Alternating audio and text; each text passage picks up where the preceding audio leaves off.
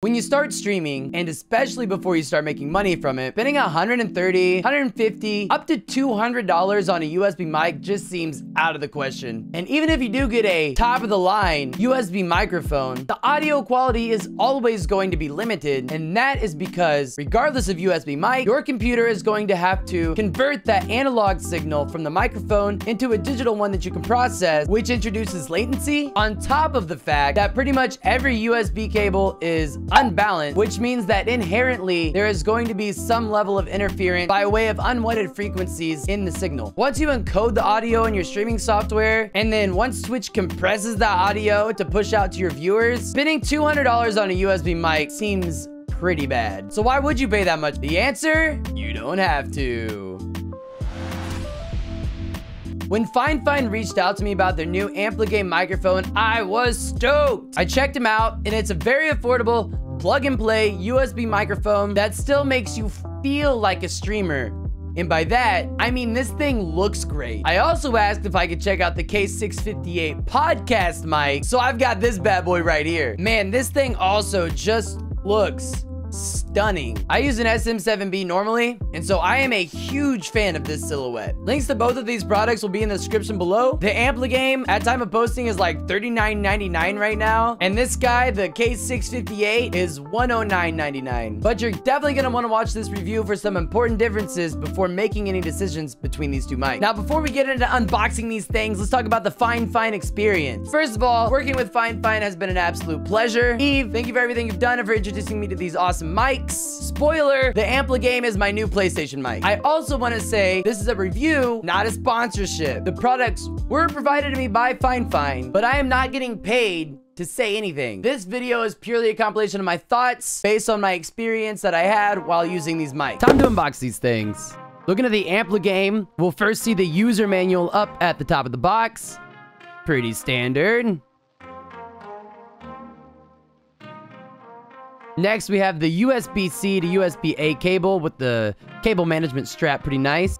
Underneath some more foam, we have the mic itself. Looking pretty nice. It comes pre-installed on the shock mount with the pop filter. It's got the nice little smiley face on it. I think it's pretty cute.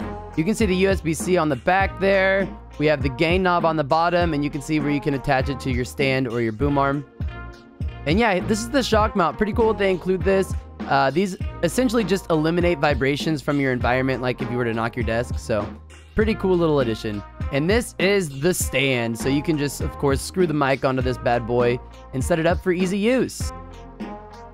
Next up, we have the K658 podcast mic. This comes in a premium sleeved box. Underneath the lid, we have the manual, followed by that amazing USB-C to USB-A cable that is 6 foot long. The same stand that came in the Ampligame. This mic does include the 3/8 of 5/8 threaded adapter for your boom arms. I wish they would put that in the Ampligame. The shock mount is separate for this guy. Installation, you just kind of thread the mic through the shock mount, and then there's a little screw that you can put on there. It's pretty easy. But yeah, again, very cool if there's a shock mount. This should, at the very least, eliminate some vibrations that you may cause. And here is the mic, baby. Look at that. Oh, man.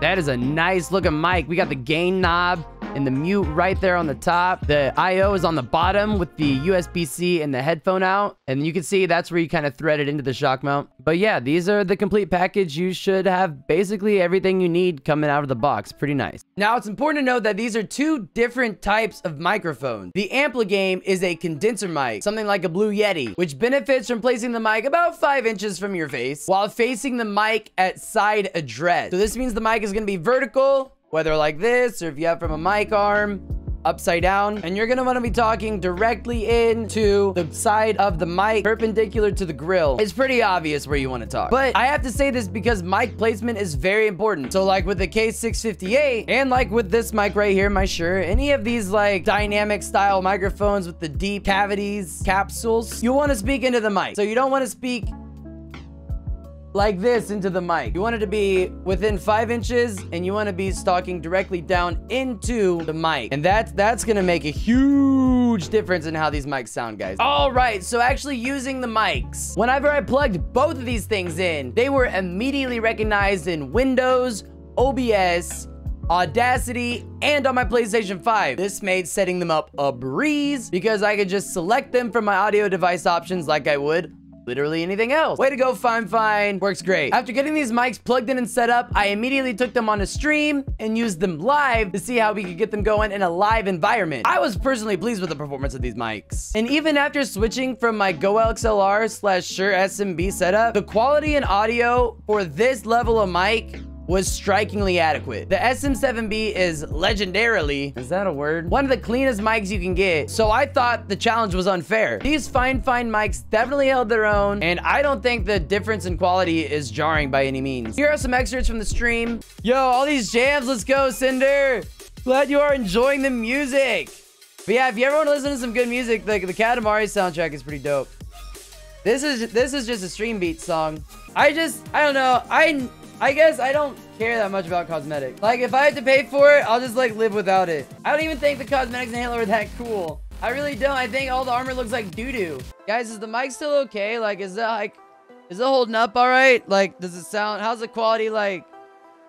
For those of you who came in, did you even know we were using a new mic? Shiny Sunday, wake up in the late afternoon. Turn on my games, about to start real soon. Head to the kitchen, put some toast in the toaster. Take a quick pee and put coffee in the roaster. I asked throughout the stream how the audio sounded, if it was subpar, and each time everybody hanging out said that it was great. In terms of viewer feedback, which realistically should be the most important, these mics are awesome. Now I want to go ahead and break down each of these mics individually before we do a sound test through Audacity, which eliminates that live stream encoding and compression process, so we should get a cleaner signal between the three. So the Ampligame microphone is a fun little package, guys. In terms of connectivity, you have the single USB-C input. It's USB-A output, so the cable is USB-A, or USB-C to USB-A, which, by the way, the cables are awesome. 6-foot USB-C cables, yes, please. So on the top of the mic, there is a capacitive mute area. So you see whenever it's muted, the RGB turns off, and it's capacitive, not tactile, which means it's basically just touch sensitive. It works as expected. It feels great. Only thing I would say about this is the area is pretty small. So it looks like the whole thing would be like a mute button, but really, like, you have to be kind of dead center. So I would say maybe expand the effective area, just because sometimes I would think I'm muting it, but I didn't. You have to be pretty accurate with that. In terms of the function, it works great. So on the bottom, there's a simple gain knob, you know, up, down. That's volume level for you. Fifine recommends keeping it under 60% to avoid distortion. I personally barely had to turn it up at all. Your mileage is probably going to vary depending on how you have things set up, like noise floors, limiters, things like that in your OBS. It does come with the stand and the pop filter, so everything you need is right out of the box. I used it on my boom arm right here. It felt great. One thing I might say is I wish they included the 5/8 to 3/8 threaded adapter for the boom arm with the Ampligame. They do include it with the K658 because they do recommend using that model on a boom arm. But they said the Ampligame works fine on the stand, so I assume that's why they didn't include it. They're just a couple bucks anyway, but it just would be nice.